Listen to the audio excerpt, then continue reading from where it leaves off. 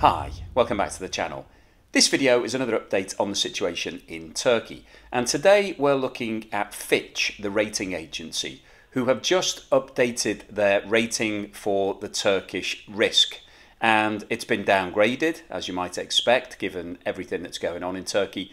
So in this video I wanted to run you through the rating that Fitch have now given to Turkey, who Fitch are and what rating agencies do, and why they're important in the general scheme of things. This isn't just a commentator. It's not like a press article on Turkey that's making comments on what they think about the risk of Turkey going forward. This is actually really important in terms of sovereign debt and bonds issued by the country, and just the general appetite for everybody to take on debt from Turkey. So it is really important, and what I wanted to do is give you a better understanding as to what the rating agency has said, who they are, and what the perspective is.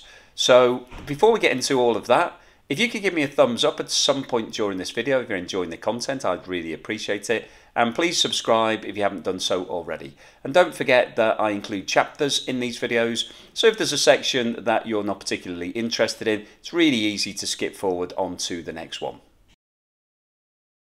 The rating agencies are independent bodies who have analysts who review companies and also countries and issue ratings based on their assessment as to what they believe is the risk profile of that company or country. And internationally there are three major rating agencies that everybody looks to for these official ratings, and they are Moody's, Standard and Poor's, often referred to as S&P, and Fitch.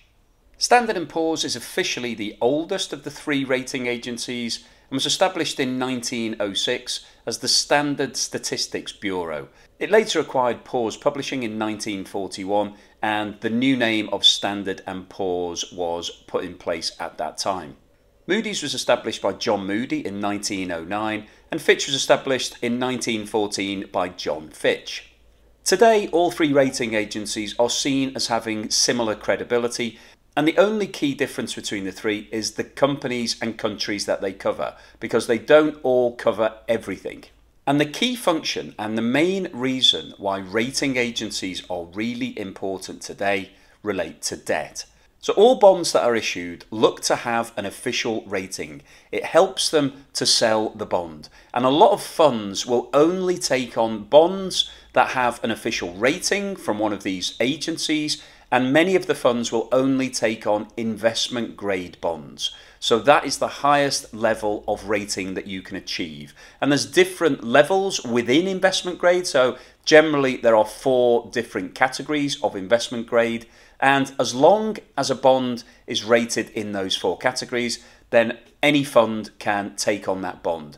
As and when a bond starts to deteriorate in terms of its risk profile, then the rating agencies will change their rating. And if a bond moves from investment grade to non-investment grade, then that often means that a fund can no longer hold that bond. And that's when we see bonds starting to be sold in the secondary market, as a pension fund or another fund may decide that they want to dispose of that credit risk and replace it with another investment grade bond. So the rating agencies hold a really important part in the whole of the financial structure. They're doing a lot of work for the fund managers. They are constantly looking at what's going on within a company, so they'll look at what's happening with regards to their sales and their forecasts, and what's happening in the market, and what's happening with regards to competition. And so they're constantly adjusting their ratings based on company specific factors, but they're also looking at the wider environment. So they may be looking at what's happening with regards to that sector that that company operates within. And if the sector is starting to deteriorate, or it's becoming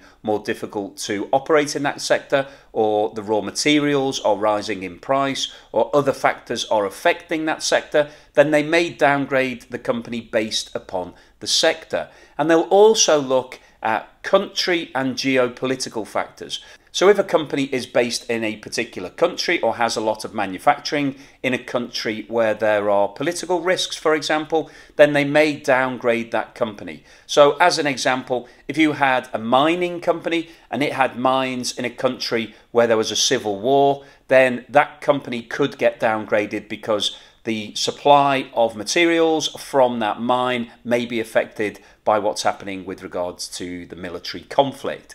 So there's a number of different factors that the rating agencies include in their analysis of every company.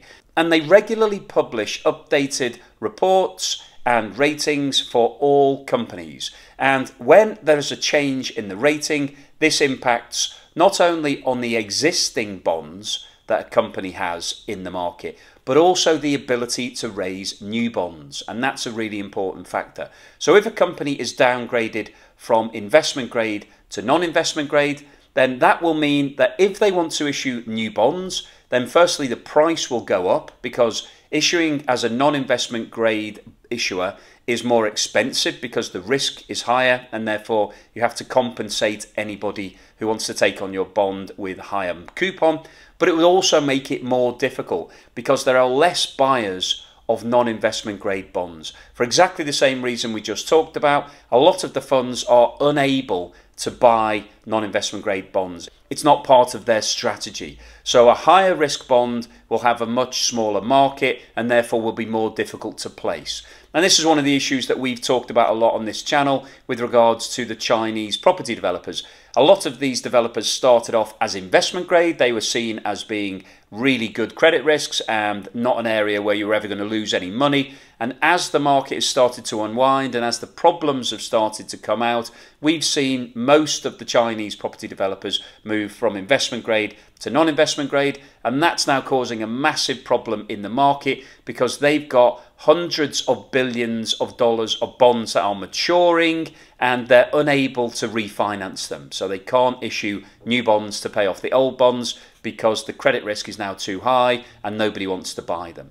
So the rating agencies are really important because they are basically telling the market how risky a company or a country is. And if they downgrade a company or a country, then it becomes less attractive to the market and it makes it a lot more difficult for that company or country to raise new debt in the future. Fitch has 11 different ratings that it applies to borrowers. So let's run through all of those ratings and have a quick look at the definition of each. So the highest rating that Fitch gives is AAA. This is the highest credit quality that you can achieve, and it's defined as being the lowest expectation of default risk. They are assigned only in cases of exceptionally strong capacity for payment of financial commitments. The capacity is highly unlikely to be adversely affected by foreseeable events. So that is the holy grail for all companies. If you can achieve AAA status, then that is going to be the lowest possible cost in the market and the easiest way to be able to raise that money. Next is AA, which is very high credit quality and denotes expectations of very low default risk. They indicate very strong capacity for payment of financial commitments, and the capacity is not significantly vulnerable to foreseeable events. So not quite as good as AAA, but still highly desirable and will result in a low cost of borrowing for the company or country. The third level of investment grade rating is single A. And single A is defined as a capacity for payment of financial commitments to be considered strong. This capacity may nevertheless be more vulnerable to adverse business or economic conditions than in the case for higher ratings. So we're starting to see some element of risk coming in to the single A rating. And the final rating that sits within the investment grade bracket is triple B. And triple B is defined as expectations of default risk currently low. Capacity for payment of financial commitments is considered adequate, but adverse business or economic conditions are more likely to impair this capacity. So we're starting to get to the point where there is a risk of this business being affected by wider economic and business related factors, so it could become non-investment grade. The highest level of non-investment grade category is double B. And double B is classified as indicating an elevated vulnerability to default risk, particularly in the event of adverse changes in business or economic conditions over time. However, business or financial flexibility exists that supports the servicing of financial commitments. So this rating is not a death sentence. It's still okay, but there are some more risks associated than any of the investment grade ratings. Next on the list is single B, which is described as highly speculative and indicates that material default risk is present, but a limited margin of safety remains. Financial commitments are currently being met. However, capacity for continued payment is vulnerable to deterioration in the business and economic environment. Next on the list is triple C, or the hooks, the three hooks as this is referred to. And this is substantial credit risk. And the definition is very low margin for safety. Default is a real possibility. So triple C is sitting just above the default ratings. And once you're getting to this level, there is a high risk that the company is going to get into financial difficulty. Double C is defined as very high level of credit risk. Default of some kind appears probable. Single C is near default. A default or default-like process has begun, or the issuer is in standstill, or for a closed funding vehicle, payment capacity is irrevocably impaired. RD is restricted default and defined as a company that has experienced an uncured payment default or distressed debt exchange on a bond loan or other material financial obligation, but has not entered into bankruptcy filings, administration, receivership, liquidation or other formal winding up procedure, and has not otherwise ceased operating. And finally we've got D, which is default, and indicates an issuer that in Finch's opinion has entered into bankruptcy filings, administration, receivership, liquidation or other formal winding up procedure, or that has otherwise ceased business. So let's have a look at the report that Fitch have just released on Turkey. So as you can see, Fitch have reduced the rating from double B minus to single B plus, and their outlook is negative for Turkey. If we look at some of the specifics in their report here, the downgrade of Turkey's issuer default rating and the negative outlook reflects the following key rating drivers and their relative weights. Policy-driven financial stress episodes of higher frequency and intensity have increased Turkey's vulnerabilities in terms of high inflation, low external liquidity, and weak policy credibility. Fitch does not expect the authorities' policy response to reduce inflation, including FX-protected deposits, targeted credit, and capital flow measures will sustainably ease macroeconomic and financial stability risks. So this is basically referring to Turkey's counterintuitive policies of reducing interest rates at the time of high inflation. General economic theory tells you that at high inflation periods you should increase interest rates to reduce people's appetite for spending and therefore bring prices back down. Turkey are following the opposite approach, and obviously Fitch do not buy into this concept. Fitch have gone on to say that Turkey's expansionary policy mix, including deeply negative real rates, could entrench inflation at high levels, increase the exposure of public finances to exchange rate depreciation and inflation, and eventually weigh on domestic confidence and reignite pressures on internal reserves. The risk of additional destabilising monetary policy, easing or stimulus policies ahead of the 2023 general elections is high, and there's an elevated degree of uncertainty about the authorities' policy reaction function in the event of another episode of financial stress, as political considerations limit the central bank's ability to raise its policy rate. So what Fitch is saying here is that it's concerned that political issues are more important than the economic focus of bringing down inflation. They believe that the upcoming election and the general focus for President Erdogan to make sure that he remains in power could mean that the policies that are being used right now are detrimental to the growth of Turkey. So they are concerned that politics are overtaking the economics in this situation, and that's one of the reasons that they have a negative outlook for Turkey over the next 12 months or so. Fitch have gone on to make statements about the new policies that have been brought in to bring in foreign currency. They've said that the Turkish authorities expect that the introduction of FX-protected deposits, combined with a broader strategy to encourage Liraization of the financial system, will support exchange rate stability and in turn facilitate a reduction in inflationary pressures. The new mechanism, expanded from retail depositors to corporates, non-residents and Turkish citizens abroad, will compensate term deposit holders if the lira depreciation is greater than the nominal interest rate. As of 9th of February, FX protected deposits were 313 billion Turkish lira, 5.8% of total deposits, and corporates are expected to increase participation due to tax benefits. In Fitch's view, the new instrument's capacity to sustainably improve confidence is limited in an environment of high and rising inflation, as well as unanchored expectations. Moreover, if the instrument fails to reduce domestic demand for FX, preserving a stable exchange rate without the use of interest rates would require renewed FX intervention or additional capital flow measures similar to those recently introduced, requiring the sale of 25% of exporters' revenues, as well as tighter controls to monitor that credit allocations do not add to FX demand. This policy response could in turn have a negative effect on domestic confidence. So Fitch are basically saying here that they do not believe that the protected deposit schemes are going to work. They're not going to raise enough capital. And also the confidence factor in the lira is the key issue here. And they are questioning whether or not this has solved that confidence factor.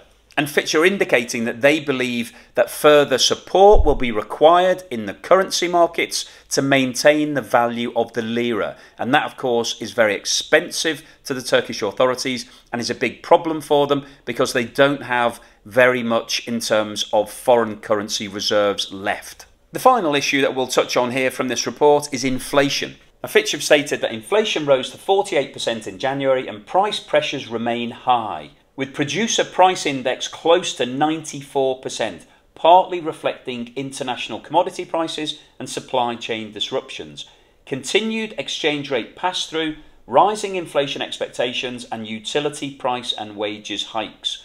We forecast inflation to reach 38% by the end of the year and average 41% in 2022 and 28% in 2023. The second highest among all Fitch-rated sovereigns. Backward indexation, failure of the authorities to rein in expectations, and additional exchange rate volatility represent risks to our inflation forecasts. So Fitch are basically saying here that they expect inflation to remain extremely high in Turkey over the next 2 years. Rates of 41% and 28% are still unbelievably high and not sustainable. It's not possible to operate normal policies in light of those levels of inflation. And the problem that we've got is that the Turkish authorities are also operating this contrarian view where they are trying to reduce interest rates at the time of extremely high inflation. So what's the summary and conclusion today? Well, Fitch have really confirmed a lot of what we've been talking about on this channel. We all know what the issues are in Turkey right now. They've got runaway inflation. It's touching 50% right now, and it's not expected to come down anytime soon. Fitch are forecasting an average rate of inflation for the whole of 2022 of 41%. And when you've got that level of inflation, it's really difficult to be able to manage the country effectively. And Fitch have downgraded the rating from BB to B. So it was already non-investment grade and classified as junk, but it's now even higher junk status. We're one above CCC, which is basically into default territory. So Fitch have primed everybody that Turkey is now sitting just above default status, and with a negative outlook for the next year, it's likely that they will be moved into a default situation. And that's really important because we've got a huge amount of Turkish sovereign debt that needs to be refinanced in 2022. Fitch have estimated that Turkey has $167 billion worth of bonds that need to be renewed during the year. And as they downgrade the rating, it's going to be more expensive for Turkey to refinance those bonds, but more importantly, it might be impossible because they're moving deeper into non-investment grade territory. They're almost at default level, and if they hit default, it will be impossible for Turkey to be able to renew those bonds. In a normal set of circumstances, what would happen is when those bonds come up for renewal, Turkey would issue new bonds and use the money raised from the new bonds to pay off the old bonds. If you're classified as being in default in terms of your rating, then it won't be possible to raise those new bonds, and therefore you'll have maturing bonds that you can't afford to repay, and you will be in an actual default. And this is what we've been talking about on the channel for some time, that Turkey looks like it's heading into a default, and it will probably need to have some form of bailout, either from the IMF or the World Bank or some other international agency. Now, President Erdogan won't want to do that. He doesn't want to be classified as being in default, and he won't want to have any form of bailout. But the rating agencies are all expecting that to happen. They're downgrading the status of Turkey, and that means that their bonds are becoming more expensive and less attractive. So it is starting to hit them in terms of their international position. This is something that is going to be a major problem for Turkey in the very short term. In the next 3 to 6 months, we're likely to see Turkey downgraded to default status, and therefore all of these bonds are at risk of not being able to be refinanced. So hopefully you found this video interesting. I wanted to go into a bit more depth about what the rating agencies are, how they go about looking at businesses and countries, and why they're important in the general scheme of things, why you should care about Fitch and their ratings. Hopefully you've got a better understanding now than you did at the start of the video. If you've liked what I've said today, then please give me a thumbs up, and don't forget to subscribe if you haven't done so already.